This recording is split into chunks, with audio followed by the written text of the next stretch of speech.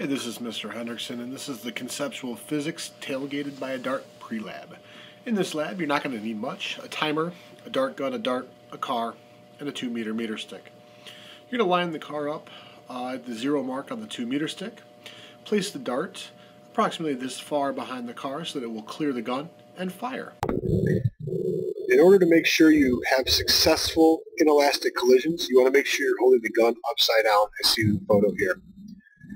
In the coming examples here, you'll notice I'm holding it right side up. Don't actually do that in the lab. You'll find out very quickly it becomes very, very difficult to have a successful collision. So again, make sure you're holding the gun upside down as shown here. What you'll see is something like this. You'll notice it takes quite a few trials to get it right. Be patient. You're out!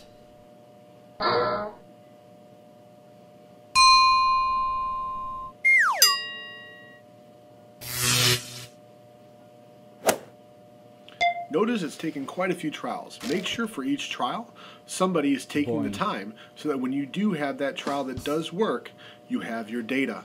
Don't get frustrated, stick with it, and eventually you'll get it. Alright, so let's say that we've gone ahead, we've performed our measurements for our trials, and it's time to go ahead and figure out how fast our dart and car are moving right when they stick together.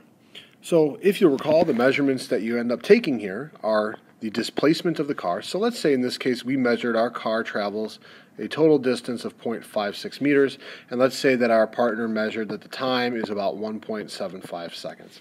Knowing that our car went 0.56 meters in 1.75 seconds, that should tell you very quickly that we can find the velocity of our dart car combo. Okay, so we know that average velocity of a moving object is, of course, displacement over time. So to find our average velocity in this case, we're simply going to do 0.56 meters divided by 1.75 seconds. If you throw that in your calculator, you should get, I believe, 0.32 meters per second.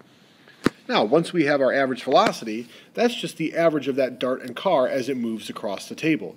Really what we'd like to know is how fast is it moving right when the dart strikes the car. And we don't really care about what happens after that. So how do we find that velocity?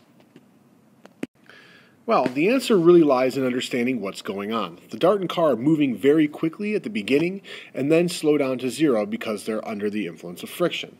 So, if you'll think back to the very beginning, the very first unit of this semester, you'll probably remember another way to find the average velocity of a moving object.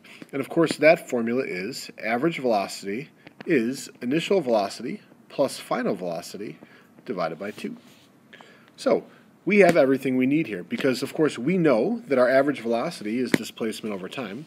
We also know that the initial velocity is what we'd like to solve for. This final velocity, well, if you think about what happened, our car started moving very quickly and slowed down to 0. So, in this case, our final velocity is 0. So all we have to do is plug these numbers in, and we can solve for our initial velocity. So our V average, we said was 0.32 meters per second. Our VI is what we're solving for. Our VF is 0 meters per second, and we're going to divide that by 2. So what you should note here is really all we're doing, folks, is the 0 obviously goes away, and we're going to bring the 2 up over here. So once the math is done, we should find that 0.64 meters per second is our initial velocity. So that's how fast our dart and car were moving right when the collision occurred. Everything after that we can ignore. This right here is the velocity you would want to use when finding the momentum of your dart car combo.